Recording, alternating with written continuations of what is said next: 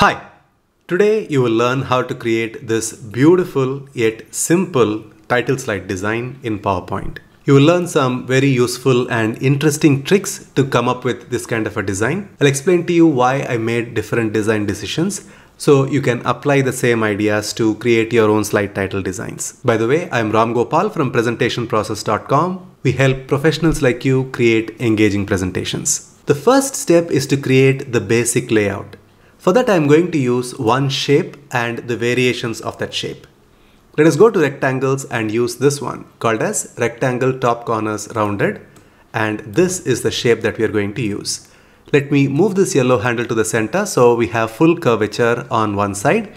Now let me go to rotate and say rotate left 90 degrees, and I'm going to place this over here, and let me extend this, and this will be the place, this will be our text placeholder where we will have our title written. We don't need the outline for this. The next step is to insert an isolated image. Since this is going to be about athletics, I want to insert a picture related to athletics. Of course, you can choose pictures from any place you want. I'm just using one of the stock images available directly inside PowerPoint. I'm using Microsoft 365, so we have this option available for us. Let us search for an athlete and hit enter. And let us see what kind of options we have here. There are quite a few very interesting ones. We can use this or we can use this. This one looks pretty good. So let me select that and say insert. Now I need to remove the background so I can isolate this image. PowerPoint allows us to remove the background by going to picture format, remove background option. Now we have this result as soon as I clicked on remove background. Now I need to remove the background from certain other places as well. So I can go to mark areas to remove here. And you can see my cursor has now turned into a crayon. I can just click and drag my cursor across, and you can see that all these areas are now considered as part of the background. I also see that certain portion here is also considered as part of the background, and that is not what we want here. So let me go to mark areas to keep, and let me draw around this area so I can reclaim this back as part of the picture. Now that looks pretty neat, and I can say keep changes. Now we have a beautiful image. The next thing I'm going to do is to add shadow to this. So I can right click, go to format picture, go to shadow, and then go to presets and use this one called as offset bottom right.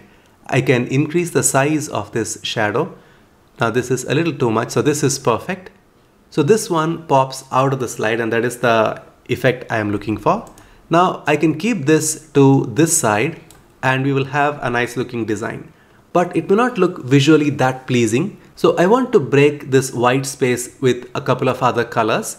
So first let me make this a little more manageable by going to crop and then cropping all the unnecessary portion out so it is easy for me to work with this image.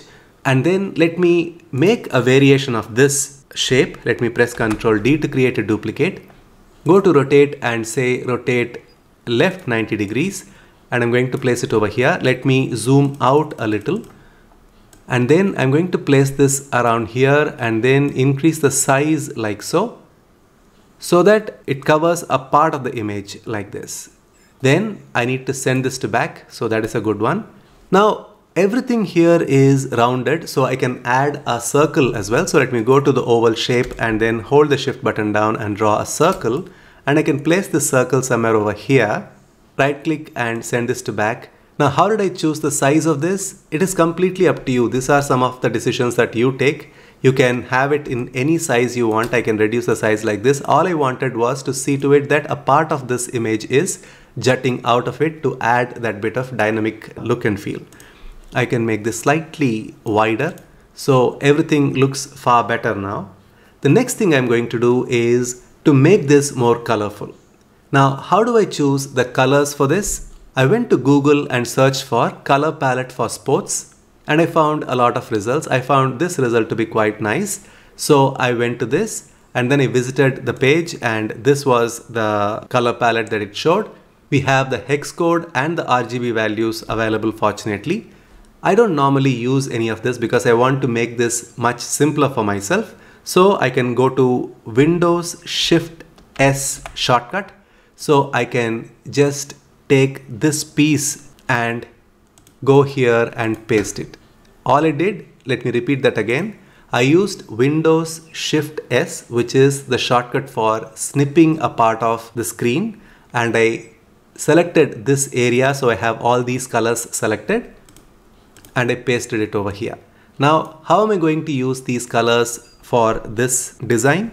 It's very simple. First, let us have the background color in the blue one, because you can see that there is a bit of reflection. If you really go closer, there is a bit of reflection of blue on this guy. So we need to use some kind of a blue in the background. So that is what is the basic idea.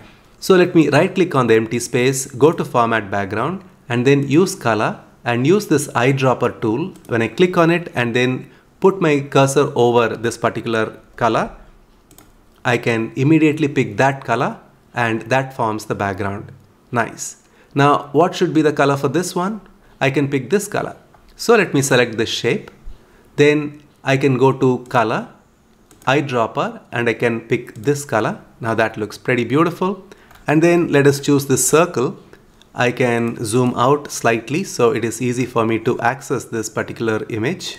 And then let me move my cursor over so I can select just the circle, and then go to the same color option, go to eyedropper and use this red color. Beautiful.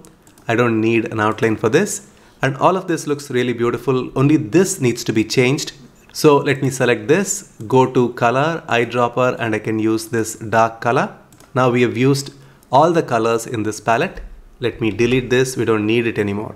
Now this already looks very beautiful. Now I need to write my text here. So let me go to fit slide to current window so I can see what I am going to write. Let me pick up this text and I'm going to say your title here. Since this is something related with sports, energy, we need to have fonts which reflect that kind of an energy. I went to Google Fonts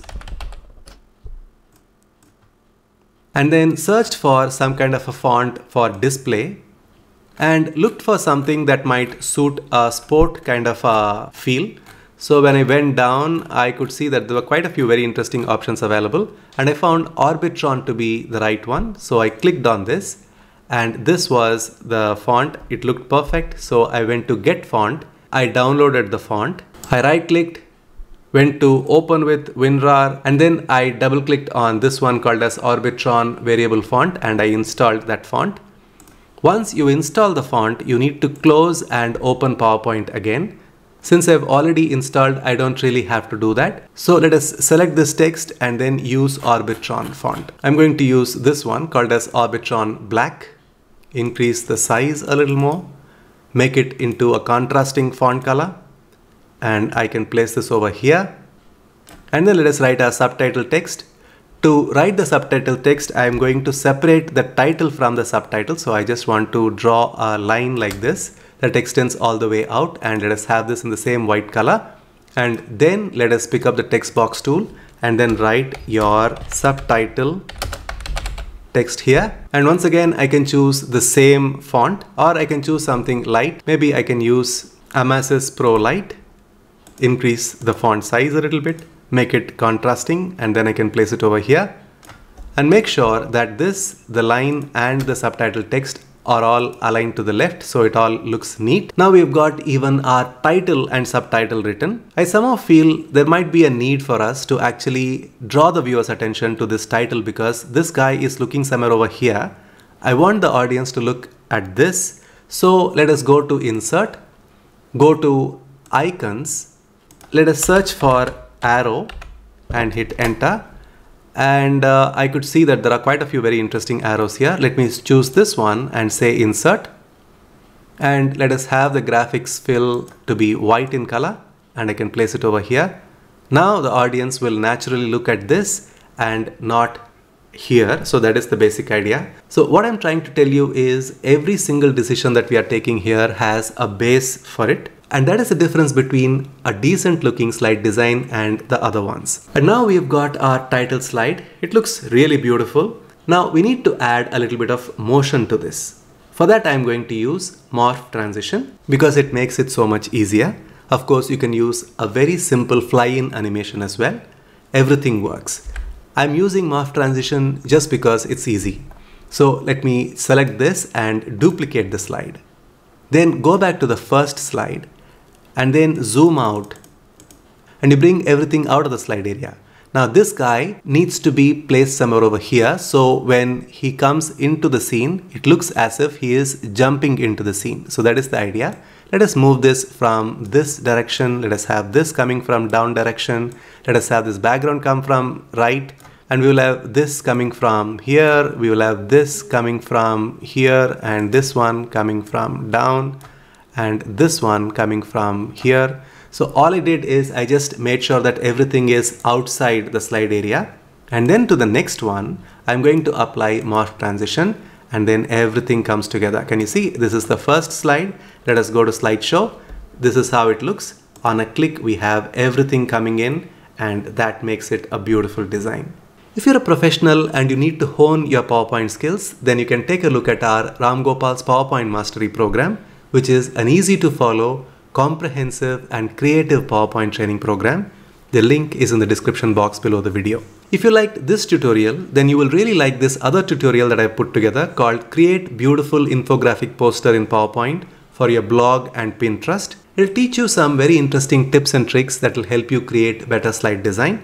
I will leave a link to this right on your screen. You can click on that link and watch this video next. And if you want to join our 25 creative PowerPoint ideas free 5-day email mini training, you can click on the link here. You will get 25 useful and practical PowerPoint ideas you can use in your next business presentation. So go ahead, click on the link, join the course, and I will see you inside.